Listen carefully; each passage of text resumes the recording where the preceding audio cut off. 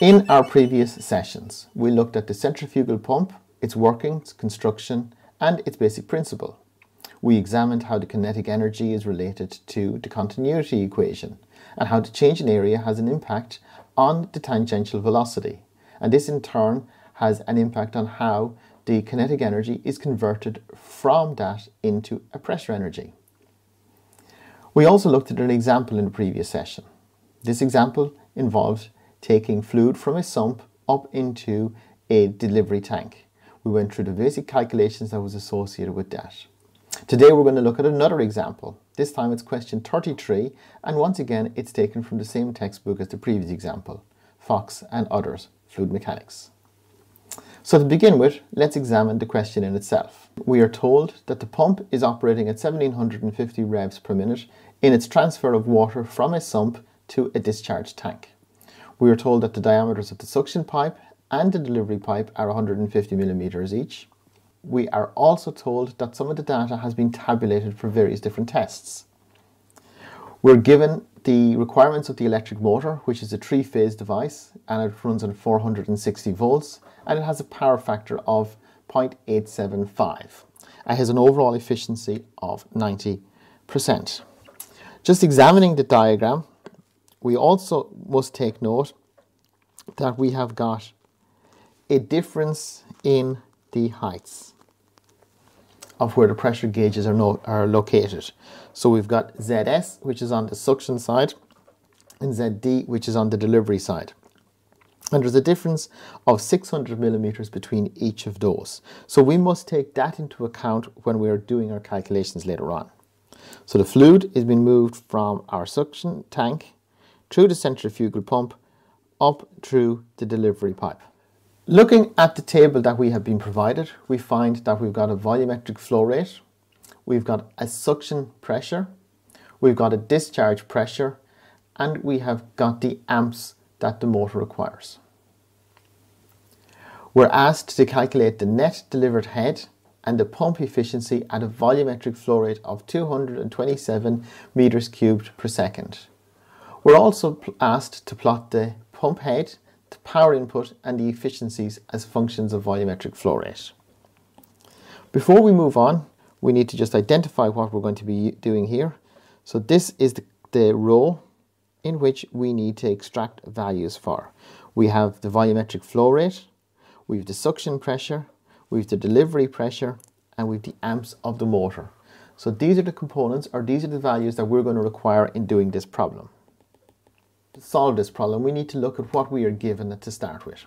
So we're told what the data is, we're given that in a tabular form, and we're given a diagram that represents the pumping arrangement. The one thing that was clear to us that we pointed out earlier, that the suction gauge and the delivery gauge were set by a 600 millimeter distance. We're going to need to correct for this when we do our calculations. So what assumptions can we make?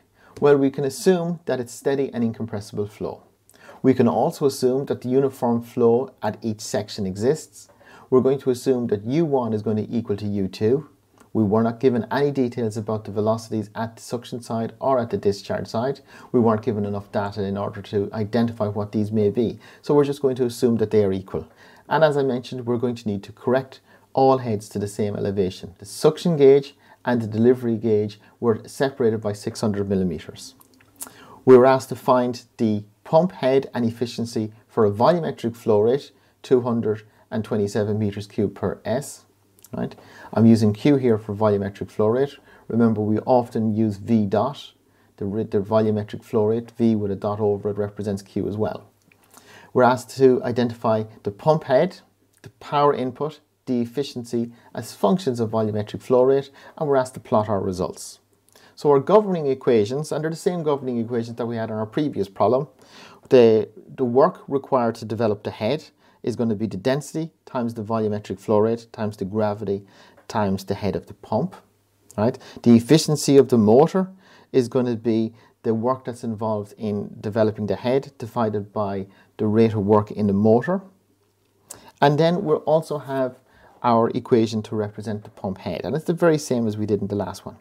But before we go on any further, let's have a look at that equation and let's see what's involved in it. In order for us to actually approach this problem, we're going to need to manipulate this equation. So we're going to start by manipulating this. But we also know that according to our assumptions, our velocities are going to cancel. Our velocities u1 and u2 are going to be equal. So we're going to say that the two of them are going to be the same. So therefore, our equation is going to be HP is equal to the pressure divided by the density times gravity plus the height, and this is on the discharge side, minus the pressure divided by the density times the gravity plus the height on the suction side. Now, we also said in our assumption that we were going to need to correct for elevation change.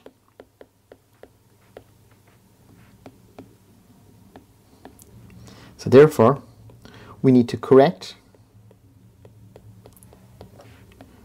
for Z's, the ZS and the ZD.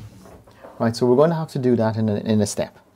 So we're going to make an assumption here and we're going to correct then in the next steps. So we're going to say that the Z's will be on the same level when we do this correction.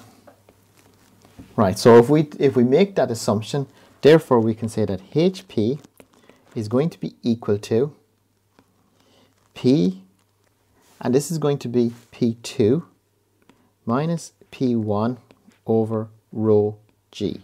And that's where this side of our equation is going to be represented by 2, and this side of our equation is going to be represented by 1. So once we make that assumption and once we go through that type of analysis, we can then look at how does our system work out for us.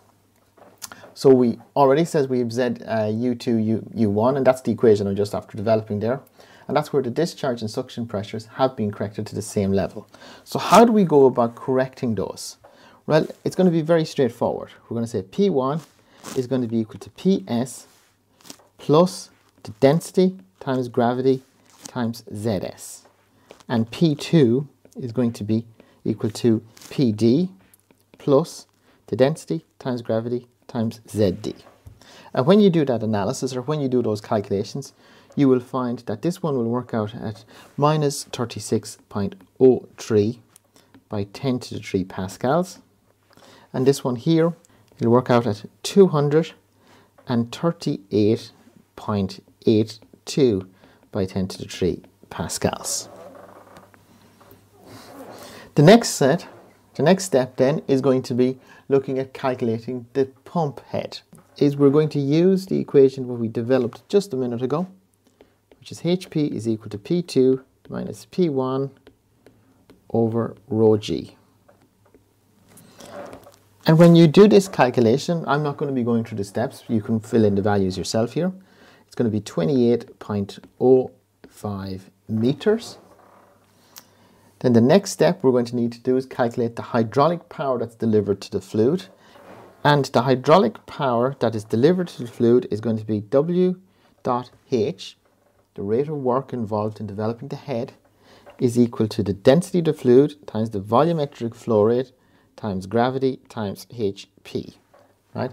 And that's going to be equal to 17.3 by 10 to the 3 watts. And just recall, Q is equal to V dot. We made that, we called the volumetric flow rate Q earlier, so I'm just going to define it here. Q is equal to V dot as well. Next, we need to figure out what is the power into the motor. So the power into the motor is going to be given by P in, and that's going to be equal to the efficiency of the motor multiplied by the square root of 3 multiplied by the power factor which we were given in the question, multiplied by the electrical supply to the motor, which we were told was 460 volts, multiplied by the amps. And when we do that calculation, we're going to find that the motor, the power going into the motor, is going to be 20.5 5 by 10 to the 3 watts. Remember, P in is equal to W dot of our motor. That's how we often define it here. The final step that we need to do is look at the efficiency that's associated with this system, and the efficiency is going to be given as the work that's required to develop the head divided by the work that the motor does in driving the pump, and that's going to be equal to 0.84. Now that is the calculations that's required in doing this problem. In order to do the plots, it's a matter of reperforming these calculations. In our next session, I anticipate looking at how to construct the velocity triangles. We're going to look at performing some of the basic calculations associated with these and how to identify what is happening within the impeller.